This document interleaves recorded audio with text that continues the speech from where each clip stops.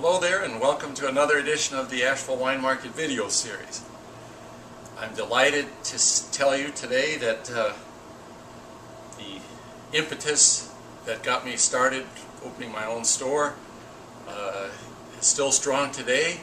In fact, it's even stronger, in particular because there are so many wines available to someone like us, really, here at the Asheville Wine Market, who take the extra mile to go out and ferret wines that stimulate your intellect, have intense aromas and flavors without being heavy, have a sense of place, get better with every sip, and I could go on. And it's that passion that we have here, I think, that brings people on lengthier drives all the way to Asheville from Tennessee, South Carolina, Georgia. And with the wines behind me, perhaps as a small reflection of what we have in the store, the care that we take from source to being on the shelf where everything is looked after in the proper way, it really makes me feel good, and it makes me want to invite you into the store really to partake of some wines perhaps that you wouldn't think of.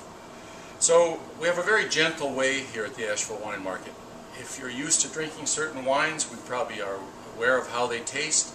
If you want to experiment where you want to find more unique wines, more distinctive wines, we'll certainly take you there in a gentle way and very instructive way, and we actually really enjoy feedback from our customers on, let's say, a mixed case. You come back next time and we take some notes and get you what you really want down the road.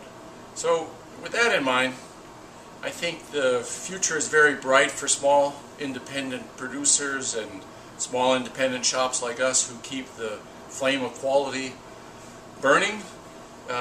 We don't all want to just end up drinking industrialized wine. We don't want to eat just industrialized food. And we feel very blessed to be in Asheville, where we have a vibrant food culture, a vibrant interest in wine, and certainly a vibrant and diverse clientele, and certainly citizens that call this home. So if you haven't come to visit us, we welcome you wholeheartedly.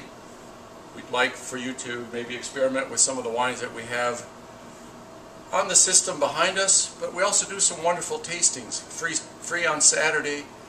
And if you'd like to delve a little bit further into wine, you might want to join us for one of our cellar tastings, where it's a relaxed atmosphere.